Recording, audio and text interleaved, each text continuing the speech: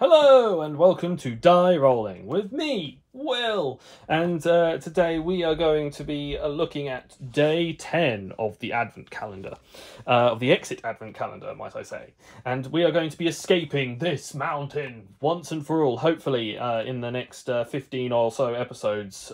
Who's counting? What we're going to do is we're going to start off as we usually do and read through a prologue, but we managed to escape an incredibly dark room and activate the fuse box. I'm sure something weird and wonderful is going to show up the moment I connect it all up, but I'm hoping we'll find that out in the prologue, which I am about to begin right now. Quickly, you connect the correct wires together. When you pop the fuse box back in, both the corridor and the room behind it begin to shine dully. Shine? You step forward curiously. You seem to have stepped on something because it feels weird under your foot. Then you lift your shoe and hear a rattle and a click, and the ground is torn from under your feet. What the? You fall through, and the air is forced out of your lungs on impact. You lie dazed on the floor. You watch the door close above you. You've triggered a secret trap, like an Indiana Jones movie. At least you have not found any snakes waiting for you. You get up and rub your sore back. A single candle illuminates the bare rock walls, and in front of the narrow window stands a telescope. It's a shame that the bars on the window are too tight to squeeze through. Nevertheless, you step closer and breathe in the fresh air. You find the bad weather has passed as you look into a spectacularly starry sky. You can see more stars than you've ever seen above your town, even in the darkest of nights.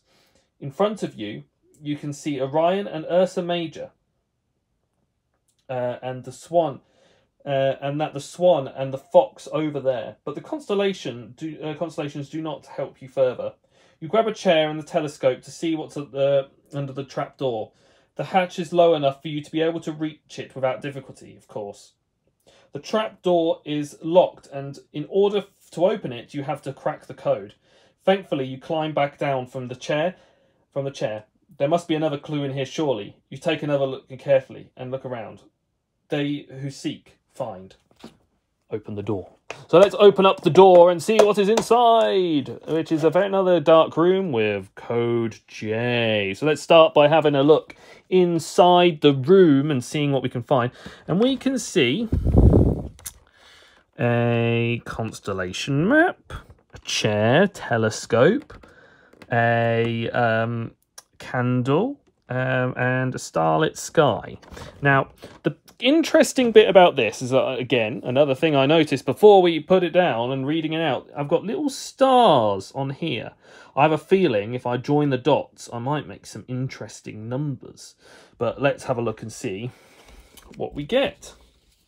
So we have some constellations. Now, what that could be is I could be creating like little blocks and getting words that will then spell out something. So I'm going to take this away and draw in all these constellations onto this sheet of paper. And let's see what we get. So I draw on the constellations, and each one crosses over a single word. So you got the, secret, found, and fox. And I'm going to line them up, and I'm going to predict lining them up with this will give me a hint of what I need to go and do. So it says, Fox found the secret. So the fox has found the secret. So where is there a fox in this room? So maybe there's somewhere on the map that there's a fox that we've totally missed and like ignored that might tell us where we need to go. So let's close some of these doors and see what we can find. I don't see a fox on the board anywhere. Is there any in a room or on the top even?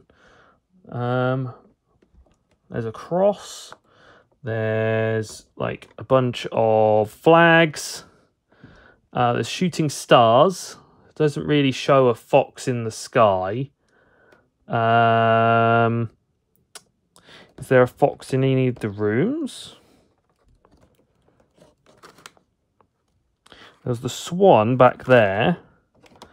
But there wasn't, I don't think there was a fox in any of the rooms, unless there's like a secret fox somewhere that we've totally missed. No, doesn't look like it. So, looks like we are good with what we've done so far.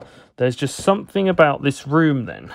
So we've got to look for the fox, and the fox will find us the secret. It's a very dark room. I'm sorry that I can't do much more to try and illuminate it for you guys. The fox. Fox found the secret. So where on earth would the fox be? Very intriguing. Like, I know now, like, I've done, like, the most of the puzzle in the fact that I now have, like, I've crossed out the constellations. I've looked at the little, looked at the newspaper and found that. But then in here, there's not really anything with a fox that sort of, like, just stands out and shows us what we need to do. There's nothing on the door.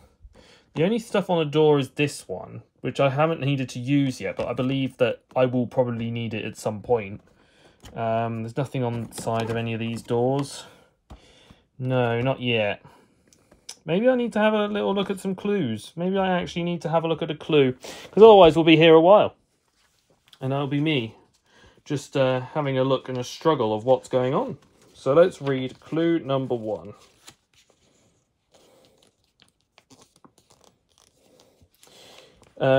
Interestingly, everything seems to revolve around the stars in here. On riddle card J, you will find 4 peculiar festive constellations to make it easier for you. Easier to see. Someone has also connected the stars with lines. How nice. Also, did you notice the stars on today's calendar sheet, 10th of December? They seem to be of the same constellations that are on riddled card J. Only the connecting lines are missing. Have a go at drawing them in. So I did, and we got that the fox found the secret.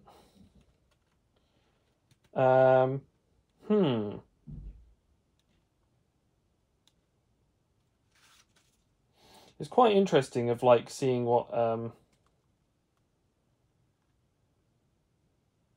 of what's going on. Like, I don't know where I'm meant to start, so... Oh, hang on. Oh, there's a little rabbit. Ooh. Look at that. There's a fox. Whoa, wait a minute. What is this? Whoa! I'm having to unbox the game to found like a list of numbers and then a fox. What is this? So it looks to me.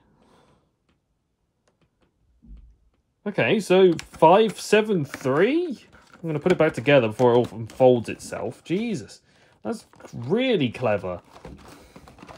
Oh, knocking everything. The owl found any? No. That's crazy. What? 573. Wow. Had to unbox the flipping game to find a flipping secret. So, 573. Circle L star. Which is the first L. And it's the one in the bottom corner. Ooh. So it's number 11. So we have found door number 11. Took us a clue, but we got there. And we and it took a little bit of hunting and thinking outside the box and having a look. I found it by noticing the little bunny on the front. So that was quite interesting. I'm glad we were able to solve it. I'm glad we were able to figure it out. I'm glad we were able to get the majority of it and using the little stars to tell us that it found a secret. I was happy that I did that bit without needing any hints.